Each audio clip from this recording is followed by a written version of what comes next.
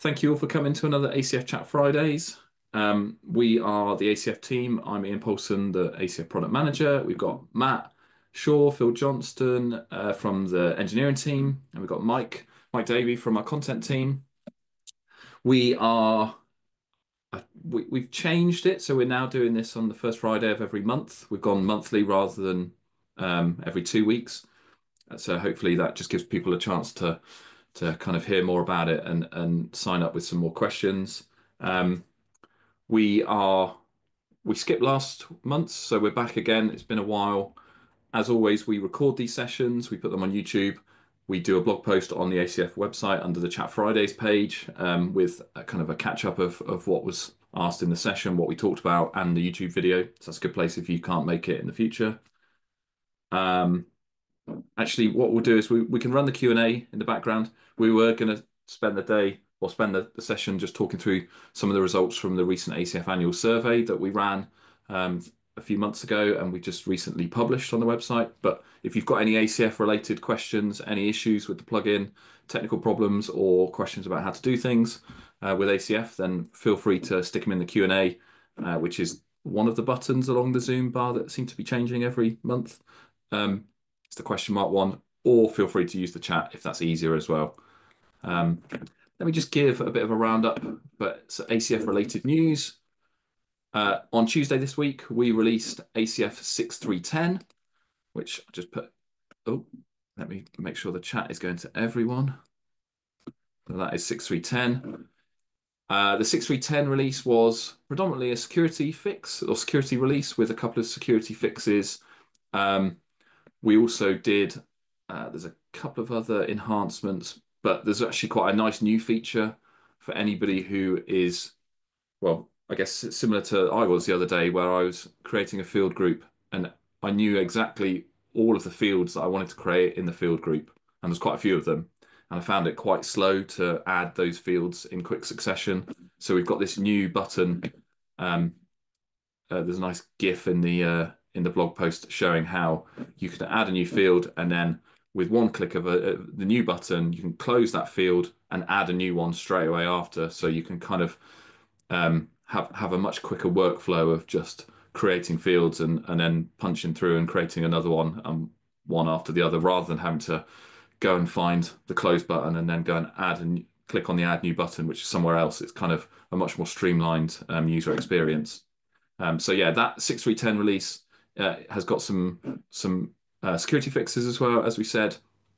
And I think the best thing to say about the recent releases, because we've gone 637, 638, 639, and now 6310. Some of those are security releases, and some of those, or one of those, also has a new method to get updates if you're running the free ACF plugin. So I think what the best thing to do is for everybody to make sure that if they are running the free version of ACF, they will get onto 6310 as soon as possible anyway, and then that ensures that you're always going to be getting ACF versions of the free plugin from our servers for updates. And I'm dropping a link now into the chat, which is how to install ACF free, how to upgrade to ACF free to make sure you're getting the version of ACF from us. And needless to say as well, this doesn't well, not needless to say, it's important to say this doesn't affect ACF Pro. If you've got ACF Pro installed, you will be seeing updates as normal, and you should also be seeing the 6310 release available to update to. So yeah, get on 6310, and if you're unsure how to do that for the free version, that's the link to do that now. So what else? Right, so yeah, I think that's probably the things we want to cover before diving in. As I said, drop some any questions if you want. Let me just share my screen now for the ACF annual survey. So just a bit of background if you hadn't come to any of the sessions where we did talk about this. The annual survey is something that we started last year, and we ran it. Actually, where's the results here? We ran it and published the results at the end of last year, or near the end. We had over 2,000 people fill in the survey. It was really, really helpful. There was a whole bunch of questions around ACF, about how you use ACF, what type of features you use, what type of field groups you use, what field types even. and also how you build with WordPress and how you build with ACF. So it was really helpful last year to have that data to try and understand just a wider usage of ACF. And we're doing it annually. So we ran it again this year.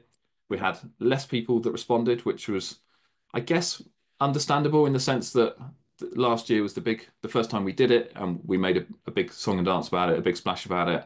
And obviously there was a load of people that helped us out. And again, it's still a big number, sort of 1,300 people filled out the survey, which is really helpful, I think. And over time, seeing like the data as we run it every year, and we see the change in results and trends. I think it's becomes really helpful for us, but it becomes helpful to understand general WordPress usage and how people are building with WordPress, especially as we go from this sort of transition from classic to block and full site editing. So yeah, I'm going to kind of replace the need for you to read the blog post necessarily, but I'm going to just go through to this nice graphic. So yeah, we had a smaller amount of people take the survey. I might actually do some of this side by side. We had an increase of people saying that 71% of respondents said they use ACF on all their websites, which is it feels like a vanity metric, but it isn't in a way, because we kind of still understand that you build a site and use the right tools for that website. So we don't expect or want ACF to be used everywhere necessarily, because it's got to be the right tool for the job. It's got to be the right site. But obviously, yeah, 71%, that's kind of encouraging, and knowing that it's one of those foundational plugins that you use to help build out a site from the ground up. And this feels kind of expected, that the majority of our people responding are developers building sites. Um, a significant proportion work for an agency. And yeah, most maintain one or three sites. I think that's on a monthly basis. And in terms of what type of sites people are building, I think we refined this question in terms of answers last time a little bit, but that's interesting. So this is 2023. It'd be interesting to see what 2013 data would look like. But classic WordPress was kind of the far winner there of what type of sites people were building, with hybrid themes and block themes, full site editing quite small. That seems hybrid themes have now taken over classic, really. Um, so it feels like there's a bigger shift as the years gone on to block editor, even if that's just giving clients the block editor for the content and having the hybrid theme, which is, developing and creating the templates around outputting the content, and the content being the block editor rather than the classic editor and the tiny MCE editor. So we've seen, yeah, definitely a rise in the hybrid theme there. Yeah, hybrid theme. Uh, Page builders and block themes. I probably should have done this a bit better side by side. But yeah, page builders and block themes are similar. Full site editing is a similar level as so's headless WordPress. So what have we got? We've got 73% are satisfied with recent ACF support experience. I think that was in the 90s last year. So that's something that we've taken back to our support team and our support manager to try and understand where that may have, where that dip's come from. We've definitely got in the survey, there are some free text fields that, any other feedback. So it'll be interesting for our manager to have a look at that and see if there's anything to do with the support there. But obviously we've got our support team that are still working hard as ever this year, as they did last. So we can see if we can improve on that for next year. And another high figure for why that people say ACF is important to their workflow. I think that was, let me just double check. I think that was, yeah, 90%. So that's gone down slightly, which will be interesting to kind of dig into the results a bit more internally. That's an increase of percent. 57% of people using the block editor build their blocks with ACF blocks. So rather than using native blocks or building custom blocks with React, there's a large proportion of our users, which is kind of understandable, being ACF users. And if they're using ACF Pro, they're building custom blocks with ACF blocks. But that's a significant thing for us, because obviously that's a big part of our Pro development to improve the experience for both developers to build ACF blocks and content editors to use those blocks and in their editing experience. And that's something obviously that we'll be improving in coming major releases. We've got it won't be this year now, but we've got upcoming the ability to kind of change text in text area or paragraph fields in a custom block and do that without necessarily turning the block into the edit mode, which turns it into a form effectively. It will be kind of like inline editing of that text and text area. So that's much more of a improving the experience to make it more like native blocks. So that's something obviously we want to see increasing over time. The popular extensions and popular page builders are very, very similar to last year. ACF Extended, which is a really good community plugin and a third-party plugin for ACF. It is still top. Elementor is still the top of the page builder tree, which I think is not really surprising at the moment. That I mean, in terms of the field types, text and text area and an image are kind of no-brainers there. But seeing the repeater, which is a pro field type, but one of those kind of fundamental tools that whenever people are building sites, the repeater just always is there. So it's good to see that being number four. It's definitely a kind of a crucial field type, I think. Length of time using ACF is very similar to last year. Um, there's a lot of people that have been using ACF for a long time, which is great to see. And obviously, yes, just seeing that kind of the longevity of still building with WordPress, still building with ACF. Um, so yeah, great to see. And again, the 91% of people that are comfortable updating ACF to the latest version. I think that's kind of probably a nicer metric for the engineering team because they put a lot of thought and care into releases and making sure that releases don't break. They are backwards compatible. That there's obviously always things that we can improve on, and sometimes things happen, and we have to do quick, fast follow releases. But all in all, I think that's kind of testament to the large user base of people that are using ACF that are comfortable to. It's testament to the engineers that they've got the confidence there, because yeah, I think we've probably not even spoken about it much externally, but the last sort of 6 months we've had a really big push to make sure that our internal release process, our internal testing, we've done a lot of investment in automated testing. So our release process is so much stronger because we've got a better testing base. We can test the code automatically, which just gives us a lot more confidence in releases. So obviously it's good to have that confidence in the team, but obviously users as well have the same confidence when updating.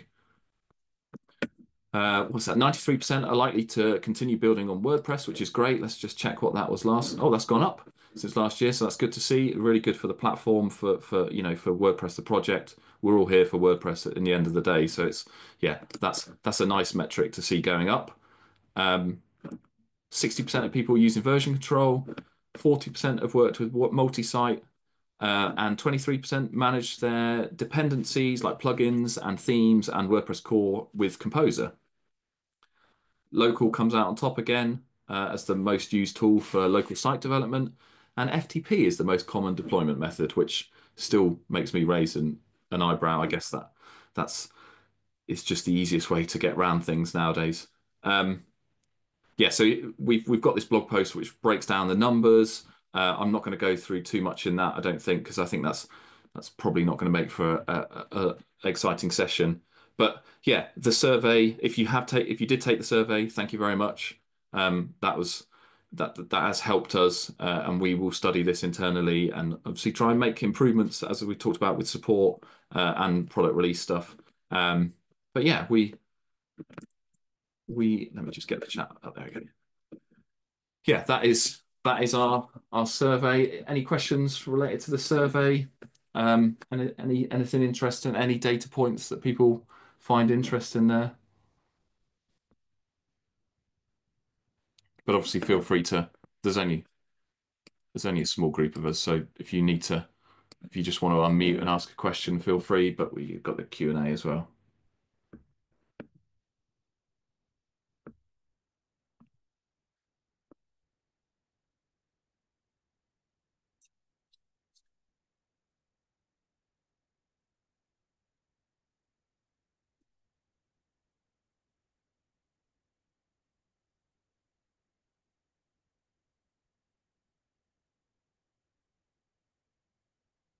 Yeah, Jennifer says in the chat, it's definitely yeah, using it on all sites, building a custom post type and then a set of fields that you can export, use on multiple sites is so useful.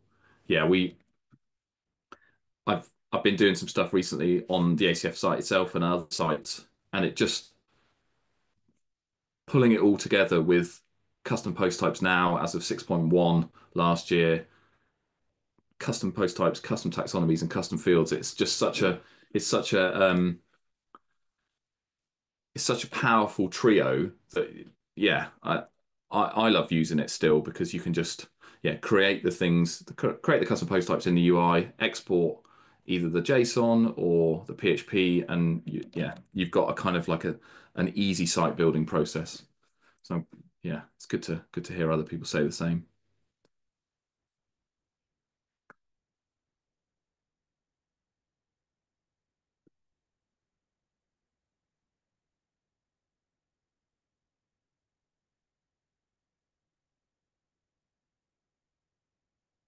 Diego, good question. Is there a date set for the next major update? There is no date set. We typically don't like giving dates because things change and things, you know, don't like promising things. But yeah, 6.4 is the next major version that obviously we've been working on for a while to try and get some stuff in. We've got the beta version well, no, actually, sorry, I should say that we had the alpha version available not that long ago. I think we're planning to release another alpha soon. Um, but yeah, 6.4 is probably where are we now? We're in November. Oh goodness, that's come around quickly. We are looking at end of year for 6.4, but we'll see how that goes because you know we've definitely had a few more point releases, minor versions than we expected at this time. So things kind of get pushed out. We're still targeting releasing WooCommerce HPOS support, um, but I think yeah we will give more updates. Probably where are we? Yeah, next session we could probably have some more updates. Yeah, actually, Liam, yeah, you're right. We've the 6.4 Alpha 1, which was available, was made unavailable because we've had obviously a slew of security updates from 6.3.7 to 6.3.10, and obviously the alpha didn't contain those, and we weren't in a position to backport them very quickly, so we just pulled the alpha. But yeah, Alpha 2 is coming soon, and then we'll be working on that. But yeah, Diego, is there anything specifically you're looking for from those releases? I know we talked, or from that release, I know we talked about in previous Chat Fridays that it would be WooCommerce HPOS support, block registration UI, the ability. I think I mentioned it earlier about editing a block, the text or text area, and having that sort of more of an inline editing experience. I we're unsure whether or not all of that will go in 6.4, and we'll actually just start shipping smaller major releases, if that makes sense, and faster. With obviously WooCommerce HPOS support being the one that's probably comes sooner. So yeah, I mean, no pressure to unmute or let us know, but just if you've got anything that you're specifically waiting on, it's good to hear that.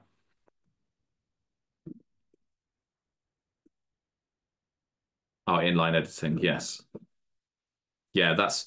I think the next alpha has some block refactoring sort of behind the scenes that will make that maybe easier when that does come. But yeah, I'm sorry we can't give you any kind of imminent timelines for that. Could I ask, this is Jennifer, with the inline editing, is that like the bidirectional thing? So you would, if you edited it in a block, it would update in the database, or are you talking about like if it's like a tiny thing and your content person would be able to make a quick change? Yeah, it's more for the content editor when they're editing in the block editor. If you as the developer have created a custom block using ACF blocks and you've got ACF fields for that block, typically they would edit those fields either in the sidebar or in the main block area. They would see the preview of your block, which is rendering your block PHP template. But if they click on the block toolbar to turn it into edit mode, they would get that form and they would also see all the fields. But that itself is a bit of a well, it's an anti-pattern of the block editor sort of user experience and UI. So the idea behind this feature, that inline editing that Diego's mentioned and we will be coming soon, is if you've got the block in preview mode and you've specified in your PHP template, this is like a paragraph of text that is rendering the ACF field, which may be a text area field for the content editor. They'll be able to click on that text in the preview mode, and it will give you a cursor, and you can just edit it in line, and then it will also update in the sidebar in that form. And so, yeah, the content editing experience is going to be much smoother. I will let one of the engineers answer the Diego's question about React. Yeah, happy to. So yeah, so far most of our work for 6.4 has been in the block refactor. Phil has taken the biggest chunk out of that one by far. So Phil, I think you're working at a coffee shop if you want to. I am. There might be some background noise, but yeah, I can speak to that a little bit if you want. Yeah, I mean, you Yeah, sound fine to me, but sure, cool. Um, yeah, so yeah, we've been working on refactoring some of because obviously anything in the block editor needs to use React because it's all built with React. So I mean, personally, I love React. React is kind of my jam. It's my thing, right, for the last few years. But because of that, it's nice that we can take what you would normally need to do with React and make you able to do it with PHP. I think that that's a great thing. And so it did mean that we have to do some refactoring because we're trying to sync up not just PHP but also jQuery, which is what most of the ACF JavaScript runs on. So trying to make React and jQuery communicate well with each other and just improving some of the logic binding between the two. So some of that refactoring work is what we're doing. And I think the current hope is nobody will really even notice that we've done these refactoring things. And that's what will be coming in the next alpha version is that. And the hope would be you don't notice anything.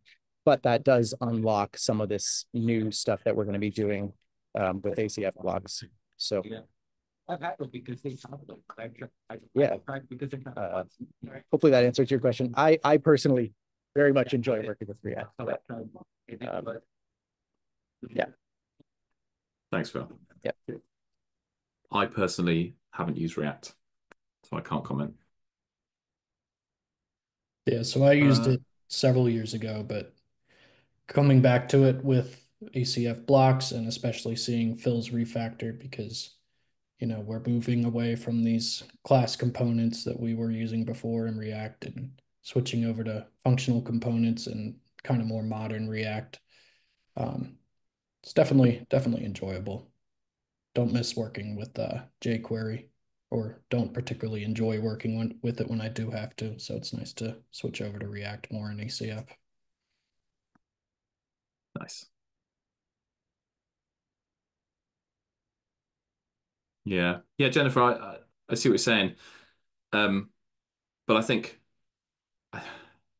that's not necessarily a thing that you have to learn React. I mean, for us, the whole point of ACF blocks is it's this bridge between PHP development and the React powered block editor that enables you not to have to learn React because you can create blocks with some PHP, a template, maybe the block.json for more advanced configuration of the block. But you don't actually have to create a custom block using React like we do.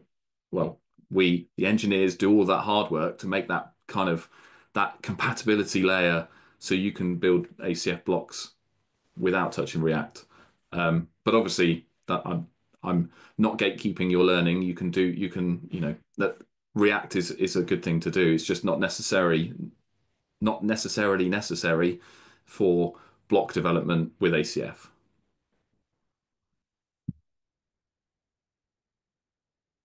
Oh, that's great to hear.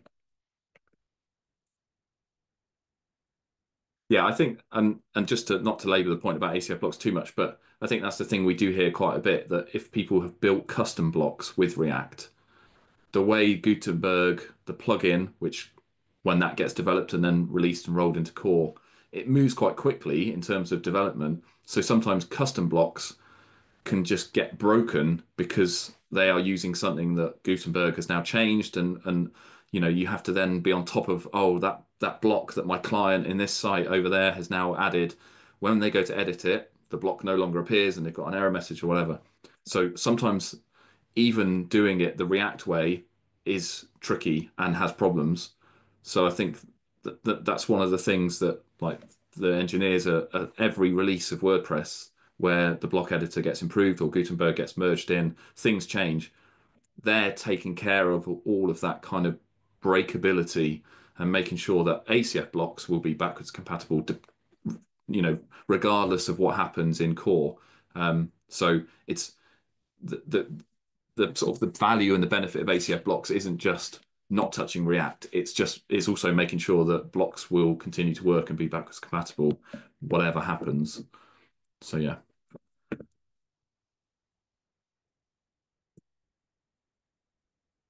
Okay, right. Where are we? No current questions in Q&A, but yeah, happy to take anything more in chat, or anyone wants to let us know anything cool they're building. Diego, good timing. Right, Diego says, when saving ACF field groups and saving the JSON file in the theme, is there any recommendation to how to version control between different environments, specifically the deletion of an ACF field, as when deleting the file, the field group locally, and then pushing the changes to a different environment, the deleted field group is still present in the DB? Huh. I think my personal recommendation there is that you don't really have to, like, especially if you're using JSON and you have it all version controlled and you have like a local development environment or something, you don't really need to sync them to the database. You can actually just keep, so if you have a local site with JSON enabled and you're in the field group editor and you're creating your field groups and your fields, etc., you can just sync that to the remote site and you can push that to the remote site, but you don't actually need to sync it to the database. All the fields will still be um, used on the remote site, but you don't have to worry about syncing or deleting fields from the database, unless I've totally misunderstood your question, in which case I apologize. Yeah, it might be worth we can take a look at that support topic in the the ACF support forums, just to maybe get a bit of an understanding.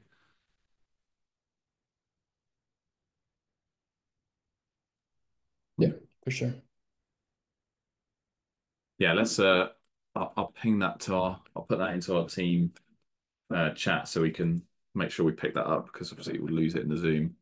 Maybe we can dive into that support topic and help out.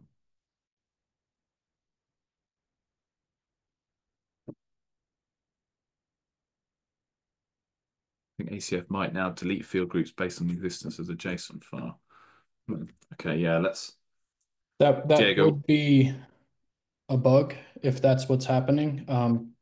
But the expected behavior there is the JSON file just always takes precedence over whatever's stored in the database.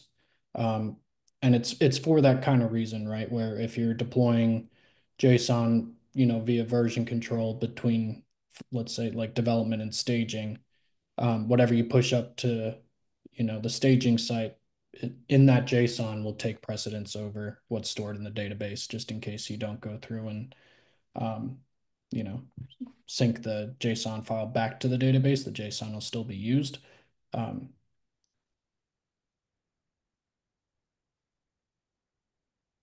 Yes, we do have a hook for saving the options page. I can try and dig that up. Yeah, we do. We added that not that long ago, right?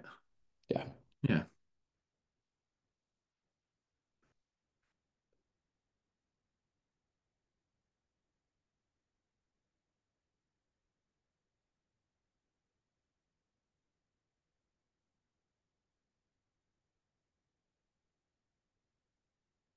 Just added that to the chat.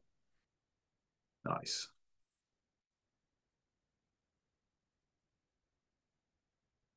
Yeah, sure, Paul, go for it.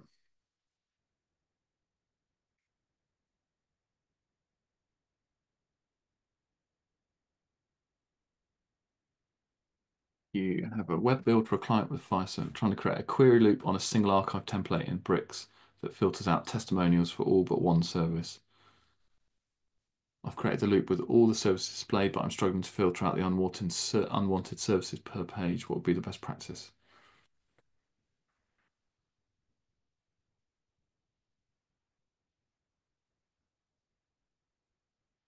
I feel like this is more maybe an implementation question in bricks because I don't know if we're that familiar with how the query loop in bricks works and how ACF relates to that. Uh, I've created the loop with all the so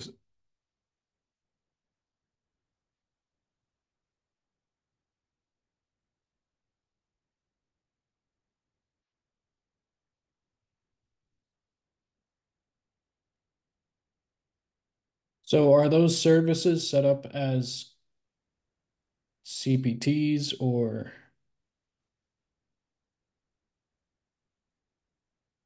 taxonomies? Yeah. yeah, and the testimonials are CPTs as well, I guess. Yeah, it would probably be the relationship field where you could then set a relationship on, go and edit the service. The relationship field brings in all the testimonials, and then you select which ones are relevant to that service, and then you'd on the service page you'd iterate through the testimonial IDs that are selected in the relationship field.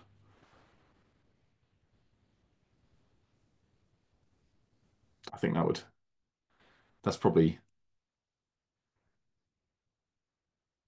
that's probably how we would do that.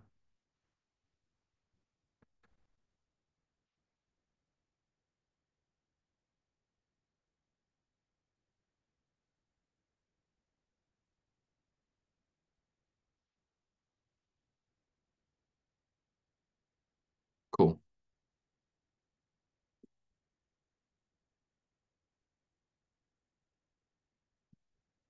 Yeah, the actual build questions are really interesting, but they're quite hard to visualize unless we've like sometimes it would be quite good to have a session where we kind of get up a site and be like, oh, that okay, that's a custom post site, that's a custom post site, this is the single page, like, and it's really hard for me to not being able to visualize it.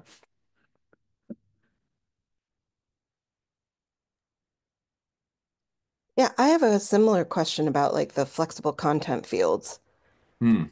So just as like a sort of a simple example, say you have you want to list partners in people. So you'd have like a headshot and then their name and their title and their company. Would that be the kind of use like would I want to use flexible content as a way of kind of creating a layout for that, or would it just be easier to do a block for So you're building with the block editor, is that right? well, that's what I'm trying to decide. Like I have already created the custom post type, so I've been collecting the data Is of that for the it. people? Right. Yeah. And now I'm trying to figure out what's the best way to put it on the page. Like would it because I think it might just be easier to do a PHP page template, but I'm trying to kind of learn to do the blocks and what the easiest, what the most forward-thinking way of building this would be. You And could, presumably, oh, sorry, Matt. I was going to say, I think you definitely could set it up as a block if you want to, and using the block builder, block editor makes sense in this scenario. You could create an ACF block with like a field that lets you select, I guess it would be, um, Probably the relationship or post object multiple, I guess. yeah, one of those post object or relationship. And then in your block template, you could just check what the value for that is. Is it this user, that user, get their ID, the user ID from that. And then, grab the custom fields or, whatever fields you need for that user and just display it in the block.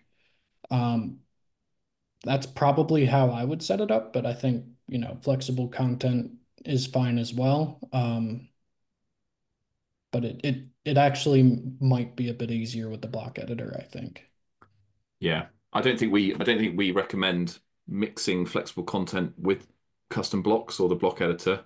I think if you were building your page with maybe like the flexible content and the flexible content layouts as the way to build the content for that page, which is Mhm. completely different to the block editor. Like it's more of a kind of a classic way of building with ACF. Still completely valid with, we see people do it. I do it myself. It's really easy to have a kind of refined, a defined editing process. But you'd use a flexible content layout that would be, your people layout. And in that flexible content layout, you'd have a subfield that says go and pick your people, and those are the people that are going to be displayed in that layout. And you'd obviously, iterate through the selected people and do your markup in your template. But in the block editor, yeah, you could create a custom field, yeah, a custom block, which had either a post object field or a relationship field that said, give me all the people listed, and then, but I'm going to go and select five from those. And then in your custom block template, you would loop over that array of five and output your data for the people, the name, the position, whatever, and that would be in your PHP template of your block. Um, and those are the ACF ways of doing it, like the sort of classic ACF way with flexible content or ACF blocks. But you could also probably do it, with the block editor with like a query loop block, which is completely different to ACF, but you could still obviously use ACF fields for those people potentially in those query loop block. Yeah. But I think, yeah, if you're using a block editor, I would go with an ACF block that has either a relationship field or a post object field that allows you to select multiple, and your editor can then choose which people they want, and you control the output in your custom block template. Right, right. So even just having like either by taxonomy they would choose or by like a publish or not publish this person kind of Yeah, finding. because I think say your custom post type holds all 100 people in the company, but on the page that you're editing now, you only want to show the senior execs, for example. Hmm. You would either, yeah, filter that by a taxonomy on the people that is like role or something like that, or you would just allow the content editor to select the five senior execs, by eye basically, and then they would be selected in a relationship field to say, right, well, we've got all these custom post types, but these are the five IDs of the people that we want to show in this block. Okay, thank you. Cool, no worries. I think you also mentioned that you were thinking about doing a PHP template. I assume you meant like in a theme, like in a classic style theme, Yeah. um, which is also totally fine. Like, I don't see any problem with that at all either. Like, if you say you have a custom post type for people and then you have a taxonomy that says senior management or whatever, you just, when you're editing the CEO, you check off that box or the taxonomy for that person. And then you just, you use the loop like you always used to in PHP, and you can render whatever HTML you want inside your template file. Like, personally, that's my go. That would be how I go. Like, that would be the way I prefer to work. Even though I love React and I work in the block editor, but if I'm working on a project like this, I still love PHP. Like, I still like, that's my preference. So I'm always just like, what works, what gets the job done, like what makes sense Right. project to project. So yeah. Yeah, I think that's the way I lean toward doing that just because that's what I've done in the past. So I just want to make sure that I'm not, kind of being a Luddite and not learning how to use the new blocks, but like, Yeah, I don't think there's anything wrong with that. Like, I my like mantra is always like, don't add complication unless there's a good reason to. If Mhm. it's, if there's a good reason to, sure, then, but if it's just to not feel like a Luddite, I'm very happy to be a Luddite. So Okay. Thanks. Thanks, Jennifer. Thanks, Paul, as well, for your other question. We are at time, actually. We've gone over, which is nice. Thank you, everyone, for coming. We should wrap it up. As I said, we'll put this recording on the website, on a blog post, so you can always refer back to it and catch future versions on there. And we will see you again in about 4 weeks' time, I think, or about a month. So thanks for coming. Have a good rest of your day. Bye. ciao.